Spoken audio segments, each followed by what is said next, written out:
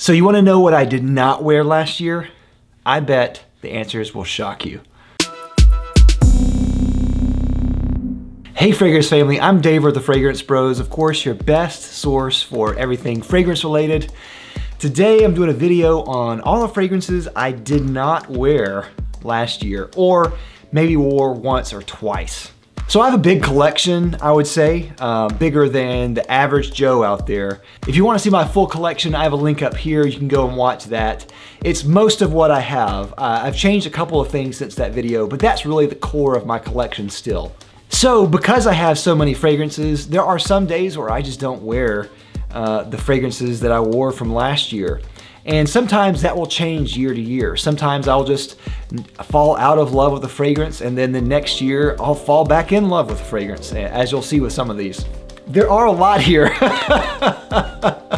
And this really surprised me. I didn't think there were this many here, but looking at my collection and looking at how many I had to take out, there's a lot more here than I thought. All right, so let's go to a few that I know that I did not wear that much, and these will be really quick. The first one is L'Odyssée Pour Homme. Now I really do like this one. I have a review of this if you want to go watch it. I like this. What's funny is my son wears this a lot. This is his favorite out of the ones that I have. So if he ever wears a fragrance, he always asks to wear this one. Really good citrusy fragrance with some florals notes in there. It reminds me of kind of honey almost, like a very fresh wild honey. Really like it, but just never wore it. I have other fragrances out there that are citrusy that I just think are better, like with Atelier Cologne, for instance. I wear those just a lot more. Mont Blanc Individual, as you can see, this is almost full. This is also a very good fragrance. I have a full review of this as well. It smells very similar to Original Santal, or Original Santal smells very similar to this. And very inexpensive in the $30 range. Still very good fragrance. I just like Original Santal more. Versace Man Eau Fraiche, one of the first fragrances I bought right as I was getting into YouTube world. And I really like this one. Again, very great fresh scent, especially for a designer that is very inexpensive. This is a great one. It has starfruit and some really nice herbal notes in there. My wife really likes this, but I just don't wear it. I think there are other ones out there in this realm with the herbal citrusy quality that I just reach for more. Speaking of Versace Man Eau Fraiche, this is one that always reminds me of Versace Man Eau Fraiche, and that is Rive d'Ambre by Tom Ford. This is actually the travel sprayer, the old travel sprayer. They updated those. And it's excellent. It is excellent. Very, very juicy, watery citrus fragrance with some herbal qualities in there.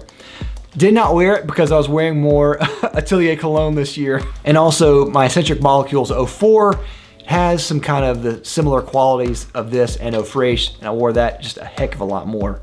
All right, so here's one that makes me sad, and this one is Poivre Samarcande by the Hermescence collection from Hermes. This one was actually given to me by Carlos, Brooklyn fragrance lover, so he's such a great guy, and I always appreciate that. Oh man, I love it. Very, very woodsy, peppery, spicy scent with caraway in it. The problem is, it comes off a little like BO sometimes. I don't think that, but I'm always afraid that other people will think that. So because of that, it's a fragrance that I wear only sparingly, and I just didn't really wear it a lot, but I'm gonna try to pull it out this year because I just love it that much. So BO be darned. Another from Hermes, this one is Un Jardin en Méditerranée, and from their Jardin collection. This one was a gift from a subscriber, and cannot thank him enough. It was just so kind. I always am overwhelmed by the generosity of people, especially subscribers and friends in the community. It's just wonderful. So fig and pistachio type of scent, very juicy and floral and fruity, and a great scent. But every time I think of this, I always think of Mojave Ghost from Byredo and how much I love it even more as a similar type of scent. So I always reach for that one more. Everyone knows I'm an Imaginary Authors fanboy, but there are two that I did not wear last year. That one was Slow Explosions. And this one probably isn't a much of a surprise because I did a review of it and I do like it, though it's just not my thing. Of course, I'm not a huge rose fan, so right out of the gate, this is a rose fragrance with apple and saffron and a kind of a leathery quality in there. It's a great scent, just not something I wear a lot. I only wore it when I was reviewing it at the time, and then I just haven't worn it since. Another from Imaginary Authors that I do really love, I have another full review of, is A City on Fire. And A City on Fire, very smoky and almost thick and resinous. And then as it dries down, it gets into this very dark berry, musky quality that's amazing. But the problem that I've always had with this is it's good for certain occasions and also really good for the cold weather. Sometimes we don't get really, really cold weather enough to really wear it, and I just didn't wear it. So unfortunately, this is one that I'm going to return to again soon, so hopefully I'll get to break it out in 2018. Next is Ombre Rousse from Parfums d'Empire. This isn't the official bottle, this is actually a decant. Me and my friend Jer, we split a bottle of this.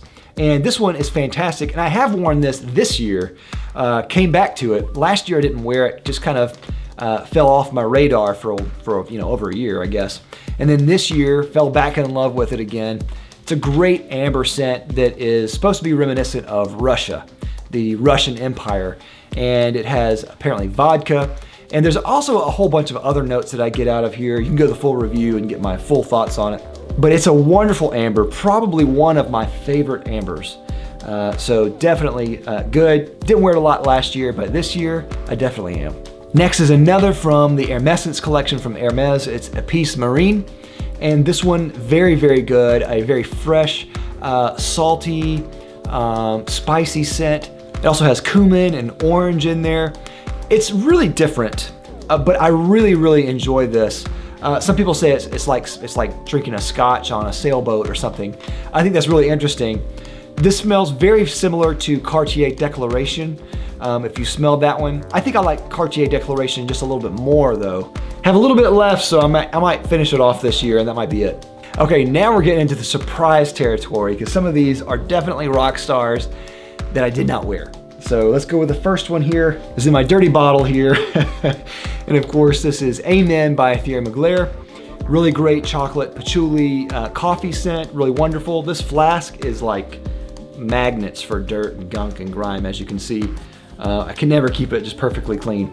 Anyway, it's a great scent.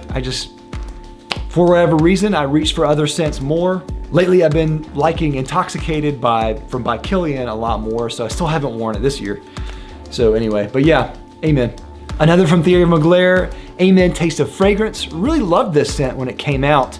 Since then, I just haven't worn it as much as I used to. Yeah, really great spicy scent.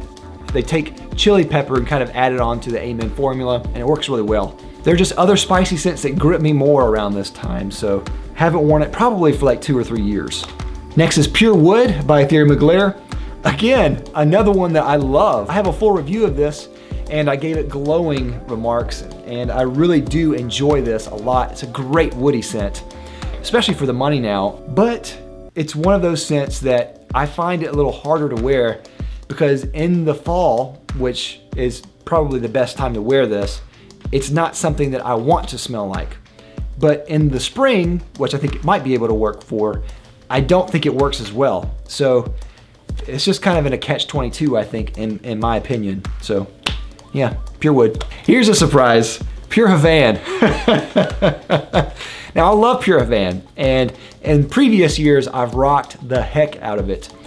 But this last year, I just didn't. And I think it's because I wore Harrod some more, and I wore other scents that were in a similar vein to this. But yeah, I just kind of didn't want to smell as sweet as Pure Havane is. Pure Havane is amazing, but the sweetness sometimes gets to me. And this year is just one of those years where I just didn't want to smell that sweet. Another rock star here, Dior Homme Intense. Now, I really like this one. This was actually a gift from Jer, my friend, of course, and compadre on the channel.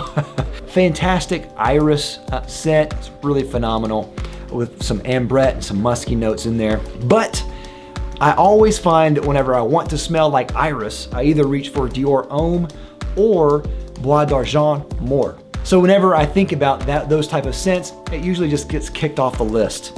And it's a shame, because this is a very, very good scent. But there are just aspects that I don't like about it, like the dry down of this is not my favorite, and especially compared to Dior Homme and Bois d'Argent, which I think are complete masterpieces. This one just doesn't compare, I guess. Now, to some really jaw-dropping ones here. Tuscan Leather by Tom Ford. Another one that is phenomenal. Have a full review that's amazing. Really enjoy this one as a leather scent. But as a leather scent, I didn't wear this one just because I have other leather scents that are better. I had a decant of Ombre Leather 13 that I liked a lot more.